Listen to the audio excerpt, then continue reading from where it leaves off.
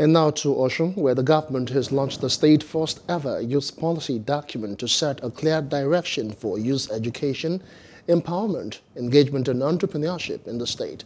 Launching the document in Osogbo, Governor Oyetola said his administration has enunciated a clear policy framework to ensure that an enabling environment is created for the youth to realize their creative and productive potentials.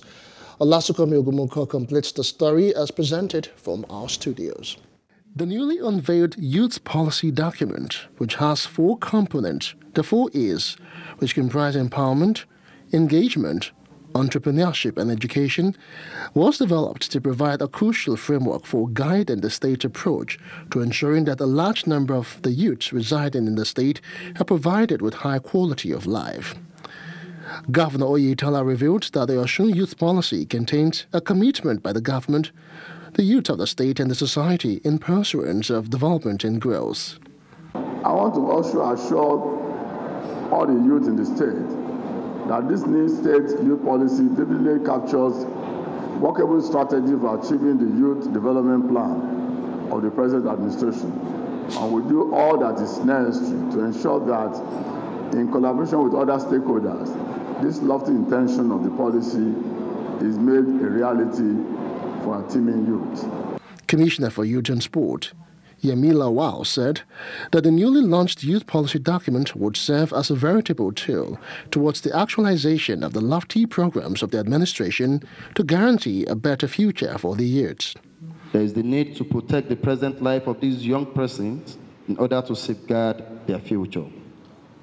With this in mind, the government of Osun State has been striving to ensure that the youth of the state are given various opportunities through education and empowerment programs at all levels.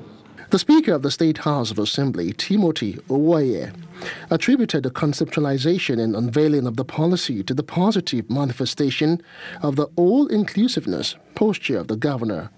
We must review our education to inculcate STEM, that is science, technology, engineering, and mathematics, and also encourage technical education and equip our technical schools.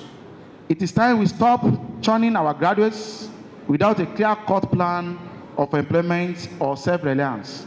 The president of the Osun State chapter of the National Youth Council of Nigeria, Abdulaziz Ismail, lauded the Oyetola-led government for the effort geared towards development. As this document is becoming a reality today, we believe henceforth the state of Osun youth will have a specific direction from henceforth. The government described the document as the force and history of the state and expressed confidence in its significance to redefine the socio-economic fortunes of the young ones. Hello, hope you enjoyed the news. Please do subscribe to our YouTube channel and don't forget to hit the notification button so you get notified about fresh news updates.